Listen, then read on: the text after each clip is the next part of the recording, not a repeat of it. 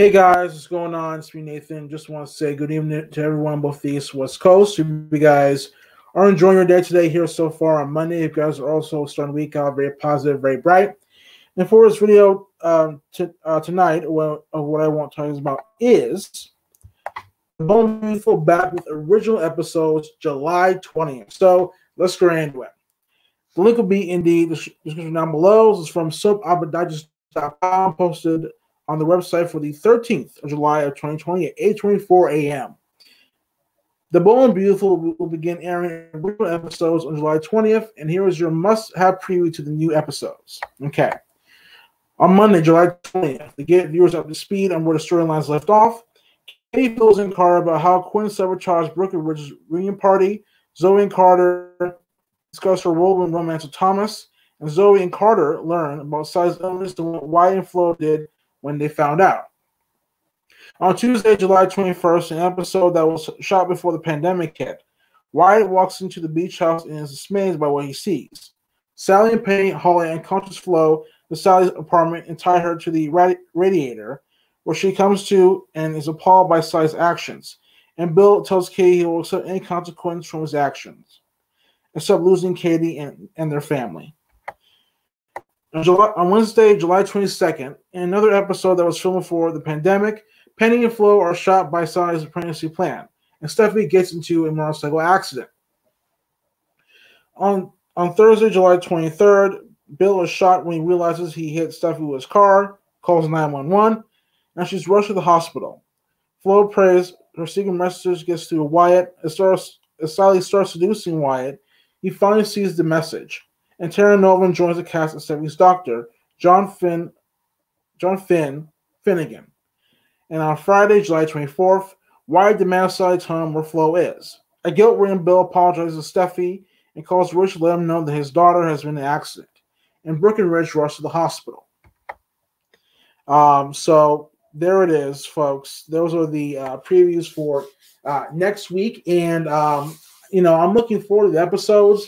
I just hope that some of the things that we've been hearing about Steffi's new love interest, what's going to happen with Flo, Wyatt, and Sally, what's going to happen with Bill and other characters too. I just hope that that Brad Bell and the writing team at not YNR, but at the Bold and Beautiful, I hope that they have everything lined up and ready to go, because we've been.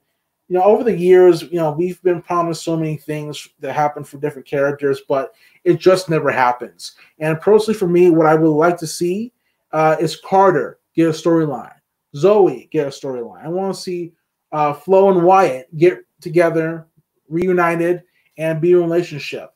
Have that payoff that we were supposed to see before the pandemic hit.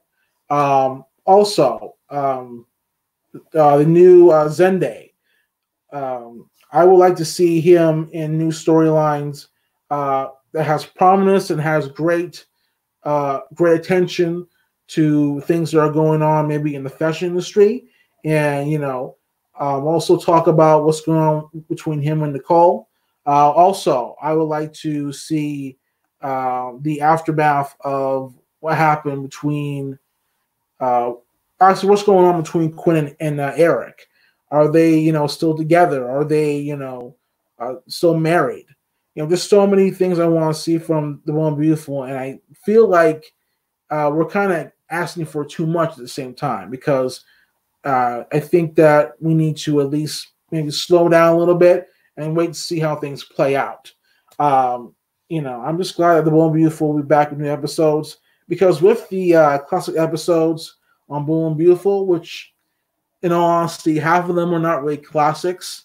The thing with the Bold and Beautiful is that in their episodes, some of the storylines, some of the episodes that they've shown, I feel, to me show, a lack of writing, a lack of attention, and a lack of, trying to put characters in the same storyline over and over again. I hope that we don't get the same. I hope we don't get the same thing with that. Like, for example, with Liam, Hope, Steffi. I hope that that triangle is over with and done because they need to move on to bigger and better things.